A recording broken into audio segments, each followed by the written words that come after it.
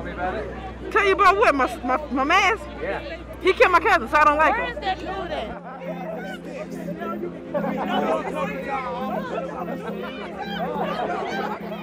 The sweatshirt says, "Not your respectable Negro." We won't pretend like we don't like hot sauce, and we won't pretend like we don't like chicken. We won't try and dress up in suits to make you comfortable, and so you'll talk to us, so you'll try and understand us. I wore it to this protest because it's cold, but I'm wearing it on Thanksgiving because I have white family, and I want them to know that I'm not their respectable Negro. The thought of anyone hurting my child, much less killing him, would destroy me. I was weeping last night, seeing Leslie McSpadden just wail. It's not my voice that really matters, but I want to at least show that I'm not afraid and that I want to be here, and I'm not going to be silent anymore about it. I made this sign after the verdict.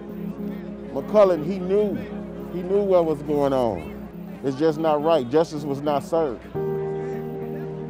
Some good friends of mine are cops and are good ones. And then we have some out there who take advantage of their shield, and those cops I do not respect.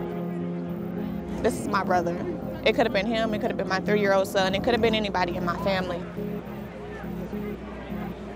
Standing here holding my sign, it'll get my point across to somebody.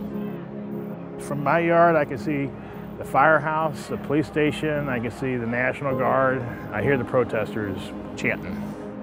This year, she decided that we needed a peace sign, so we made a peace sign. We were hoping that people would see it and think, hey, let's have some peace, you know?